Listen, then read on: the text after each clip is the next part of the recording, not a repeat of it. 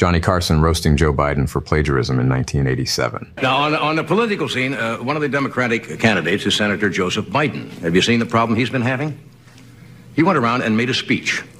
And apparently, he quoted I think it was a British politician, took his speech and kind of paraphrased it as his own. And then the press got on him, and then he was charged also with taking part of Bobby Kennedy's speeches.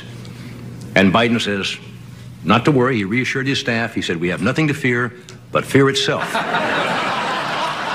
During Biden's 1988 presidential campaign, he was accused of plagiarizing parts of a speech by British Labour Party leader Neil Kinnock. Biden used portions of Kinnock's speech without proper attribution, particularly Kinnock's personal anecdotes and phrases. The controversy expanded when it was discovered that Biden had also used material from other politicians, including Robert Kennedy and Hubert Humphrey, without proper credit. Additionally, there were allegations of plagiarism in a law school paper he had written. These incidents led to questions about his integrity and contributed to his decision to withdraw from the 1988 presidential race.